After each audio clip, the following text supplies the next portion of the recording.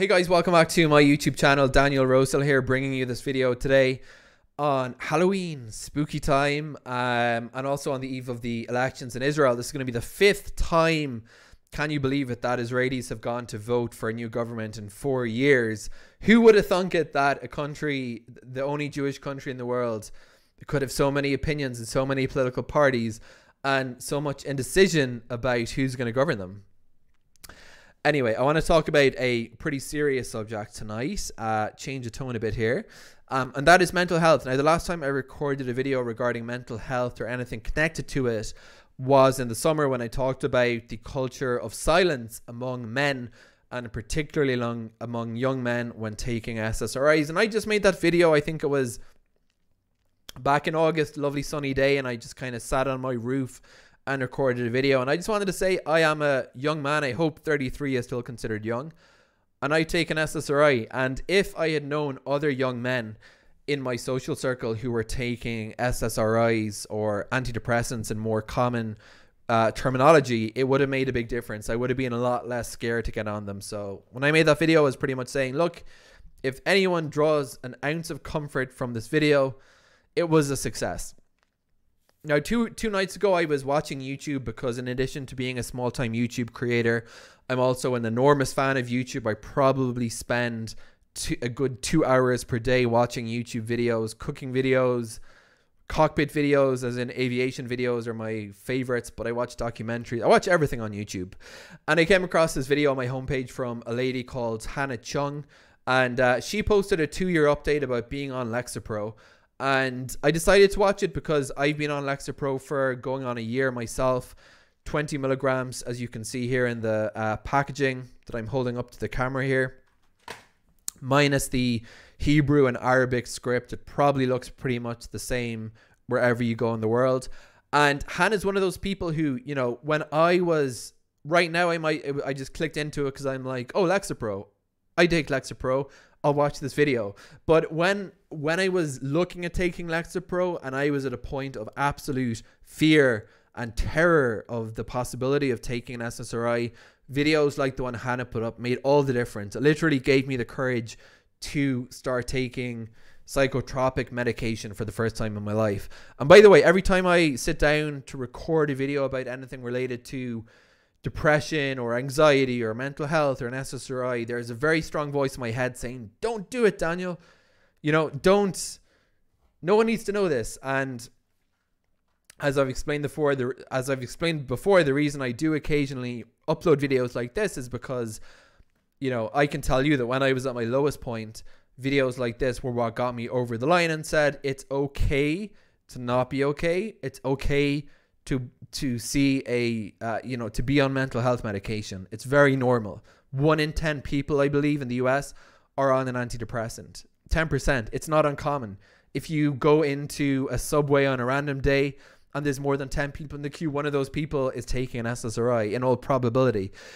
So, in any event, I did want to say something a little bit more specific than just these opening remarks in this video. Something Hannah said in her video was that she kind of torments herself with these thoughts about, do I still need to be on an SSRI medication? And I wrote a couple of comments. I don't know if she's ever going to see them or respond to them, but I wanted to sort of say them anyway to whoever might watch this video. Something Hannah said was, you know, she's been 2 years on Lexapro. It's been life-changing, and she can look back upon the life-changing journey that she's been on and see how much has helped her. But every time, you know, whatever time she takes her medication, she says, I have an app on my phone called MediSafe, and it literally has a sound effect that goes like this, like shaking a pillbox, and you get that notification. And there must be a thought for millions of people who say, do I need to take this medication? Now, per the disclaimer that I'm going to add at the start of this video, I'm not a psychiatrist, I'm not a psychologist, I'm not any kind of mental health professional. This is purely the perspective of a patient, but I did want to throw my own experience into the kind of debate or conversation about this, so to speak. And the point I want to make is as follows. My journey to mental health was a bit circuitous. I first went to a psychiatrist because I found that it's kind of a weird story, but if you want to hear it again or if you haven't heard it before, here it is. I had gallbladder surgery. Not many people's mental health story starts with gallbladder surgery, but mine did. And I had a lot of stomach problems afterwards. And I was trying to get to the bottom of, you know, how to feel better. And I was looking at everything on my diet. And one of the first things I said was I drink a hell of a lot of coffee. And when I delved into why I was drinking coffee, I realized it was kind of beyond the reason that most people drink coffee. You know, most people drink coffee because they need a bit of a boost. They feel a bit better taking coffee. And I realized that for me, it had taken the place of, it was something beyond that. I couldn't stop drinking coffee, not beyond the kind of, you know, withdrawal period and you get through some headaches and you kind of get off coffee. For me, it was way, way, way beyond that. It was, I can't live without coffee. I can't summon up the motivation without coffee. I can't focus without coffee. So I put this into Google and I think a couple of searches led me to ADHD. Very, very common for people with attention deficit hyperactivity disorder, especially adults, to self-medicate with stimulants, including coffee. Caffeine's probably the only stimulant that you can get over the counter. So I went to a psychiatrist and said, look, I need to clean up my diet. I need to get rid of, I'm drinking so much coffee and I know there's some reason for it. Is there any chance I might have ADHD? Psychiatrist said, maybe. Do you want to try an SSRI or do you want to try a stimulant? And I'm actually not kidding. That was literally how the conversation went down. It was like red pill, blue pill in the Matrix. Everyone's seen the Matrix, right? So I went for the blue pill. I went for the stimulant. I went for Ritalin. I took the ADHD diagnosis, and probably 2 or 3 months after taking Ritalin, I was at the lowest point I've ever been. I was literally, my dips in my depression, I'd gone from being kind of moderate dips with my daily coffee habit to very, very far down, just to say that. So I went back to a new doctor because this guy retired, the first guy I saw. And he said, you know what? You have ADHD, but if you want to continue with treatment, you're going to have to start an SSRI because what this drug has done to you is not okay. And, you know, it could be dangerous. You could be suicidal, etc. So I started an SSRI and I felt amazing.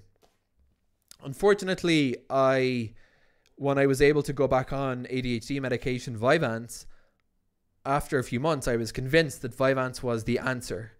Vyvanse was amazing. I was like, I can do anything on Vyvanse. So I said, what this SSRI? I don't need this SSRI. It's doing nothing. All I needed was Vyvanse. I just needed this other stimulant drug and it all works. And you can probably guess how the story ends. I hit again another horrible. It actually scares me. The hairs on the back of my neck stick up thinking about this low point, how bad it was when I came off Vyvanse, and I told my doctor, that's it, I'm done. I'm not taking Zoloft anymore. Sorry, Zoloft. I get all these drugs mixed up. So, long story short, after all this, I went back to my psychiatrist. We tried one more drug, which is Wellbutrin, which is a drug typically given. It's kind of an off-label depression drug, not SSRIs. It's got very stimulating properties. And the exact same thing happened again. I was convinced this was the answer. I was amazing. I didn't need coffee. I had all the energy. And then my depression got just as bad as it was on Vyvanse. So I finally went back to my psychiatrist and I said, I'm done with stimulants. We've tried 5 different stimulant medications. They've all had the same effect. I feel amazing, then I feel terrible. And the only thing that's actually helped me consistently has been an SSRI. Can I go back on an SSRI? So the psychiatrist said, no problem, we'll put you back on an SSRI. I don't know if this is how it's supposed to be, but this is how it happened for me anyway. Now, the point of all this story that I'm kind of building up to is as follows. What I told my psychiatrist is what I'm going to tell you. When I was on the various stimulants I was on, Vyvanse, Ritalin, Wellbutrin, I put in the same category. Subjectively, I felt amazing. Objectively, my wife, who I live with, who sees me more than any other person, didn't say I was going crazy, but she was like, I could see it was not good for you. It was exacerbating all your kind of slightly obsessive tendencies, and it was just not a good medication for you. And I said to my wife, Hannah, I feel of all the drugs I've tried that I was the nicest person, the best person, the most compassionate person, the most sociable person, the most relaxed person, the most happy person on an SSRI. And she said, yep, that would be my opinion too. So what I would say, Hannah, and I'm the other Hannah, not my wife Hannah, the YouTube Hannah I mentioned at the start of this video, to draw it all back to this. She kind of beats herself up. She says, you know, I've been on Lexapro for 2 years. It's been a game changer. And she has this daily moment where she says, do I need to be on it? And what my experience has taught me is that I'm a very, very bad judge of how much an SSRI helps me. I overestimated to a crazy degree how much stimulants were helping me. I thought stimulants were unlocking all my latent potential and that's all I needed, and they were really not that, actually really not helping me. An SSRI was keeping everything together, and I said, and I mistook that for Vyvanse and said I don't need it. So when you go to a psychiatrist and they ask questions like, what does your wife think of your behavior, or what does your husband think of your behavior, what do your coworkers think of your behavior, there's a reason that's a common line of questioning when you're talking to a psychiatrist. And that's because as psychiatric patients, whether you have anxiety, depression, ADHD, bipolar, schizophrenia, whatever mental health problem you have, it's not a good idea to trust upon your subjective perception of how a medication's affecting you. The process that seems to work for most psychiatrists is some combination of, here's your subjective, the patient's estimation, here's an objective estimation from the people close to the patient, and the composite of those two perceptions is a good estimation of how this drug's actually affecting the patient. So what I said to Hannah, I don't know if she's ever going to read my comments on her video, was, you know, I completely empathize with where she is, because I'm 1 year on Lexapro and I have these daily thoughts of, do I need to be taking this pill? Is it time to get off it? I can imagine after 2 years those thoughts only become louder. But I have a periodic reminder. Two things. I remember the fact that how grossly I underestimated how much my SSRI was helping me when I chose to come off it foolishly and went back on it then. I remember how much I overestimated the extent to which stimulants were helping me. And finally, I guess if something is helping you, if you can accept that finally, that, you know, your brain might need a selective serotonin reuptake inhibitor to trick the brain to keeping the serotonin around, to boosting the serotonin. And we know that depression isn't actually cured by serotonin. It's that the serotonin hypothesis has been sort of debunked, and it seems like it's some downstream effect. The truth is, no one really understands the brain. But when I think about the kind of negatives that come as being on an SSRI, you know, perhaps you're experiencing weight gain, perhaps you're experiencing sexual dysfunction, perhaps you're a bit more tired. Those are things that people rarely forget about. But what people commonly forget about is the risks and the experience of not being on an SSRI, of not being on medication if you have depression. The very real risk of your depression ending in suicide, God forbid, or a suicidal attempt, God forbid, or on a less dramatic note, just maybe loss of employment and general day-to-day misery, something more like dysthymia, persistent depressive disorder, which was more my depression. It was a very, very low level but very, very sticky depression that kind of didn't budge. And occasionally I'm pretty good about taking my Lexapro on time. I attribute that to keeping a pill dispenser on my desk, and I also use a great app called Medisafe, which I highly recommend everyone taking medication install this app on their phone. It's free and it gives you daily reminders. There's a sound effect like this of a pill box shaking of when to take your medication. So I think I don't think I've ever forgotten on almost a year to take my Lexapro, which is pretty good if I can toot my own horn. A few times I have taken it late due to not bringing my Lexapro with me, staying out late at a concert, whatever, life happens. And I have noticed if I'm more than 6 hours late taking my Lexapro, I can hear that voice in my head, not literally a voice in my head, but that kind of thinking pattern of negativity, of you're not good enough, of low self-esteem, blah, blah, blah. I can subtly feel it coming back to the fore of my consciousness. And that's when I realized that always wakes me up. It says, okay, this is a reminder that you still need this SSRI. And by the way, one last point, because I realize I've been talking for 15 minutes now. I'm going to wrap up this blog post. Some of the content I really enjoy on YouTube, I try to keep up with different psychiatric channels talking about, research into psychiatric illness or mental illness and that kind of thing. And there's a few great lectures I've watched. One of them that really caught my interest, it was talking about brain scans of depressed patients, untreated depressed patients, treated depressed patients, and controls. And something I found fascinating was that when they looked at the brain scans of treated depressed patients versus untreated depressed patients, they found a lot of similarities. Don't ask me for the link, or if you do, I'll dig through my YouTube history and find it. But the what the kind of finding of that neuroimaging was that basically, when you're a treated depressed patient, don't be tricked into thinking you're fixed. Your brain is still very much primed to relapse into depression. And the fact that you're staying out of depression is thanks to the tremendous advances of psychiatry.